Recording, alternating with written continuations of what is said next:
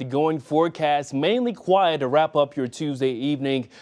The updated timeline is now suggesting post midnight into the early morning hours for Wednesday. Again, strong winds, heavy rainfall. That seems a high likelihood widespread throughout our 42 counties. Right now, we're all quiet. We've just been tracking some passing clouds. Now we're in for a lot of sunshine as we get close to the sunset.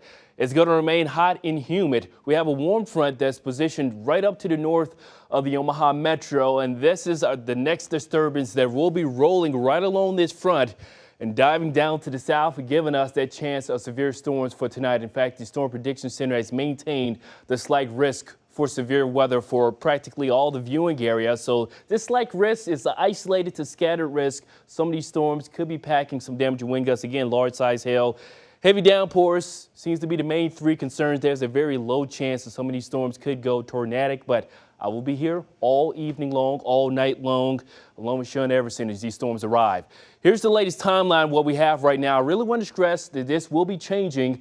We got to keep a close eye on what's actually happening on radar, but current guidance is suggesting around 2 and 3 o'clock moving into the northwest of the Omaha Metro, then sliding down to the south as we approach 3 and 4 o'clock. This could be happening a little bit sooner in the overnight hours, but these storms could be packing a punch. Again, this is going to be our damaging wind threat throughout the overnight hours right into the pre-dawn hours for Wednesday, pushing down to the southeast, impacting southwestern Iowa as we get close around daybreak tomorrow around 6 and 7 o'clock. And folks, we're not done with the heavy rainfall threat. This will continue right into mid-morning for your Wednesday. Here it is throughout the early morning hours. You may want to pack the lunch. We're still looking at damp conditions. It's not until this time tomorrow we'll catch a break when it comes to the severe weather threat and also the heavy downpours. Now, that same model data suggesting at least a half an inch for many local communities.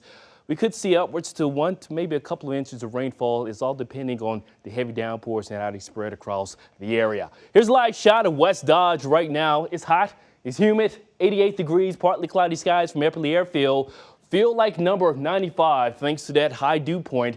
We got some tropical air. Dew points in the lower 70s. That is thunderstorm fuel. So again, keep in mind, although we'll have the severe weather risk for tonight, heavy downpours will continue for your morning drive. Scattered storms possible around the noontime hours, so make sure you pack the umbrellas. You're possibly going to need it all throughout most of the daylight hours for your Wednesday. We'll catch a break by Thursday, then by late Thursday and early Friday, folks, it's going to remain fairly active, pretty much impact weather all throughout the next 6 days.